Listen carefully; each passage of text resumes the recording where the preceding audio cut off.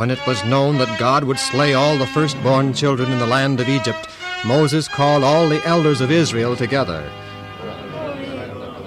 Men of Israel, this is what you must do to protect your families. Select lambs for yourselves according to the number of people in your families, and kill them. Take a bunch of hyssop and dip it in the blood from the lamb, and touch with it the lintel and 2 doorposts.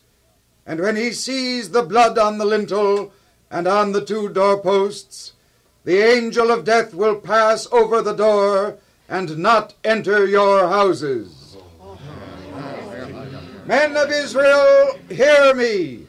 You shall observe this rite as an ordinance for you and your sons forever.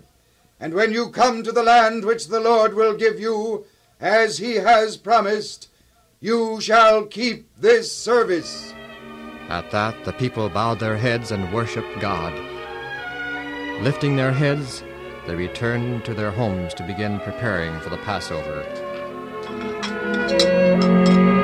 Oh, I do hope you are following Moses' instructions correctly, Izer. I don't know what I'd do if anything happened to our Nebat. Here are the hyssop branches, Father. What are they for?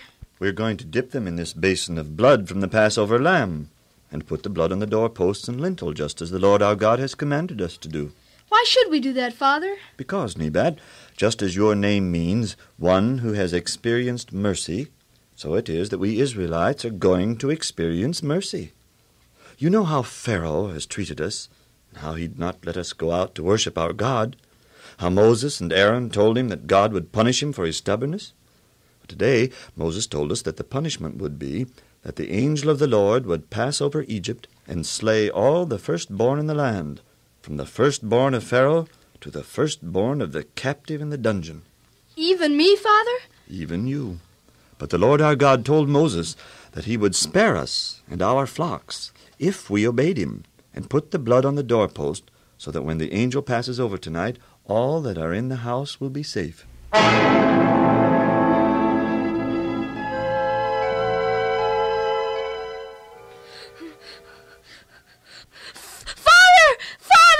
What's wrong, Nebat? Are you all right? I had a terrible nightmare. What did you dream?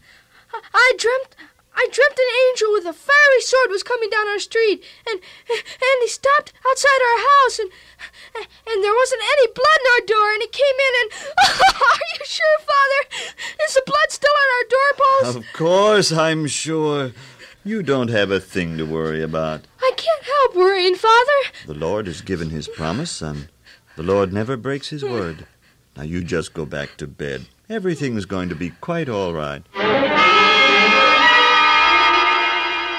At midnight, the angel of the Lord smote all the firstborn in the land of Egypt, from the firstborn of Pharaoh who sat on his throne to the firstborn of the captive who was in the dungeon, and all the firstborn of the cattle.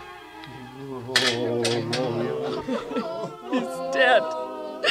My son is dead.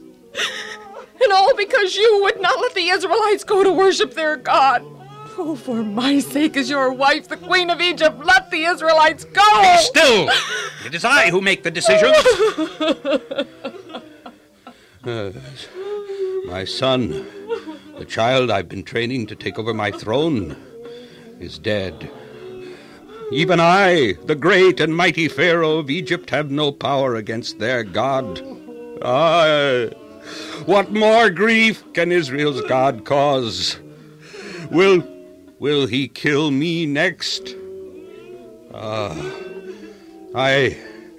will send the Israelites away to worship their God.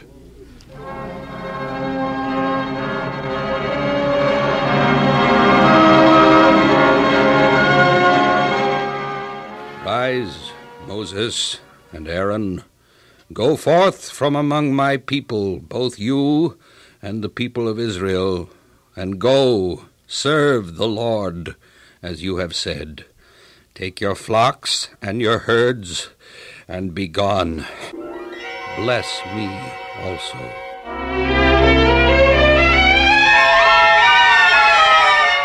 And the Egyptians were urgent with the people to send them out of the land in haste, for they said, "We are all dead men."